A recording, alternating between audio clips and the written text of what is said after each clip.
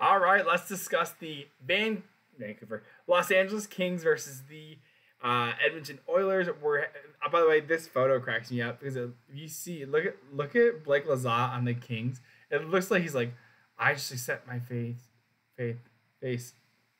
I accept my fate. He goes, cracks me up, dude. So, but anyways, let's talk about the Oilers. Let's talk about the Edmonton Oilers as well as the LA Kings.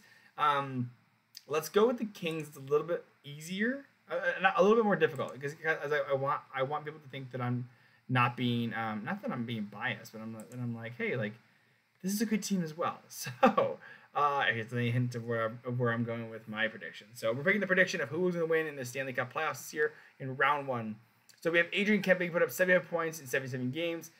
Fiala doing very well, 73 and 82. What a good trade for them. By the way, Brock Faber's working out so well out in Minnesota. So I mean, but Fiala is also producing as well, so there's not much of a complaint there. So 70 points in 81 games for Kopitar. I mean, it starts to drop off with Trevor Moore. Byfield coming out, partying 55 points in 80 games with 20 goals. Awesome.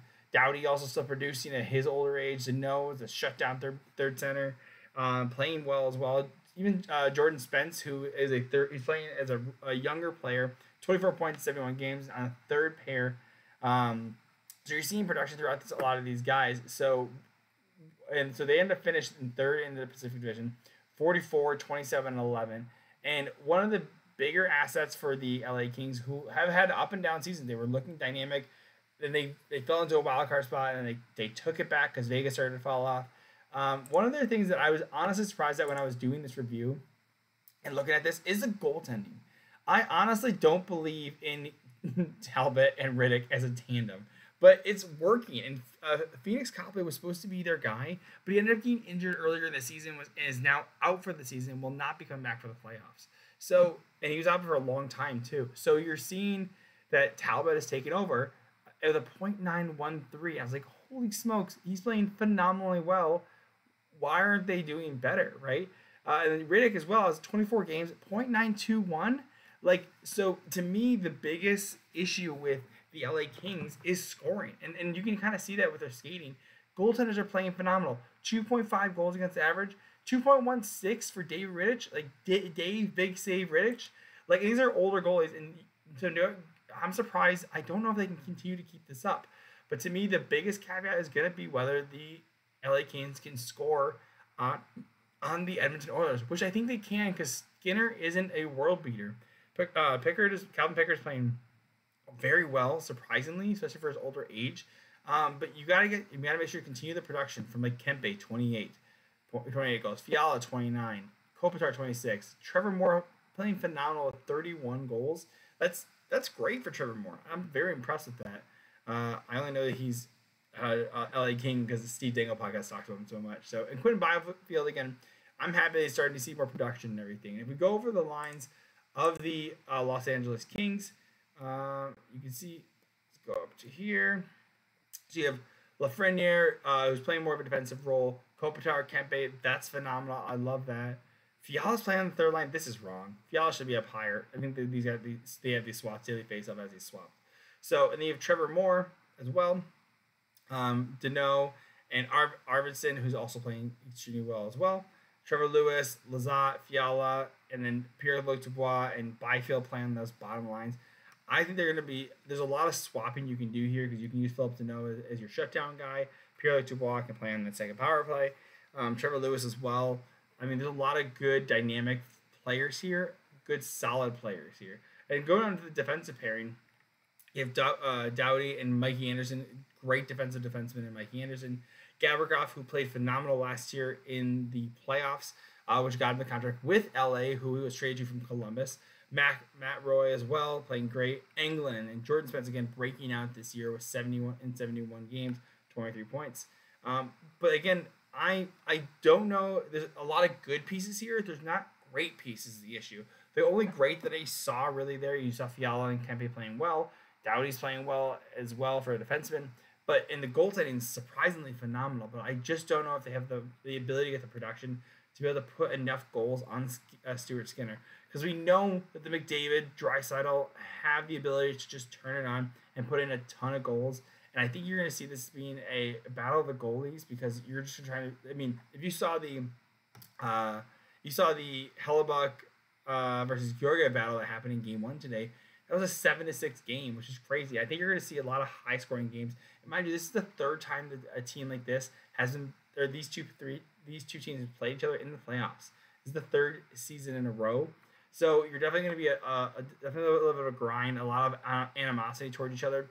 So we'll be able to see if they're going to end up really battling it out and see what that looks like. So moving over to Edmonton, you get plenty of goals over here, right? I mean, we're seeing Zach Hyman with 54. I think he was second in the league. Maybe it was either him or it was Reinhardt because him and not McDavid, Matthews. So he was third. So he was third, probably behind Reinhardt and Austin Matthews, of course. So, but moving on to the phenomenal players that they have. McDavid, of course, 32 goals, 100 assists, only the fourth player to do it, and Nikita Kucherov being the fifth player to do it in history. Draisaitl put up 106 points still, 41 goals, looking phenomenal. Zach Hyman, 54 goals. Evan Bouchard over a point per game as a defenseman, looking great. I mean, definitely going to have some Norris consideration there as well. Nugent Hopkins playing great the second night, or playing up there with McDavid, 67 points. Ekholm, I mean, come on, what a great trade for Ekholm, by the way. 45 points from a defenseman. Kane has some injury issues right now, 44 points, 77 games. And Fogle surprisingly put up over a half point per game. That's impressive for me. I did not expect that from Warren Fogle, I'll be honest. So moving over to the goaltending, though, this is where I get a little more nervous. Again, they're playing average goaltending right here, right? You're getting average, good goaltending. The bulk of majority of the games being played by Stuart Skinner. 59 games played, 36 wins, with a .905 save percentage, which is around the average, slightly above average, but still around average.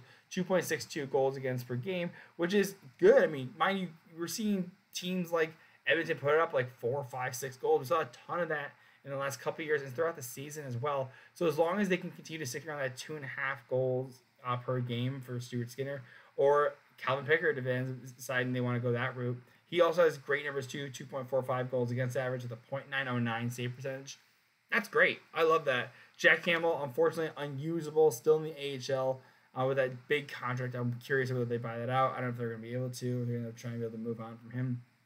But we will see. It's definitely it would definitely cost probably a first round pick to move off him, by the way, for that many years. So, but again, I think those are your two options. What else is there? I mean, you have Skinner, Pickard. I mean, you're just hoping that McDavid and Hyman can just put out a ton of goals. I mean, they're going to be able to, because looking at these lines, you have trading for Henrique. I mean, how did Henrique do over here? Let's see. Go to Henrique.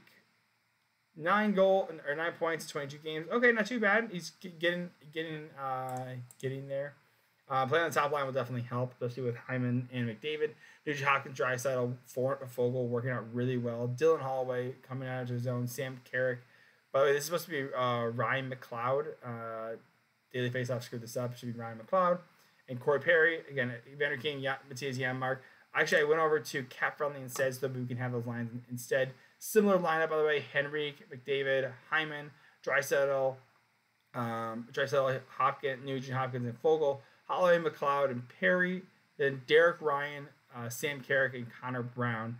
Again, I don't think they don't want to play Connor Brown too much. This fourth line is not really producing a ton. Dylan Holloway, only 38 games played, 9 points.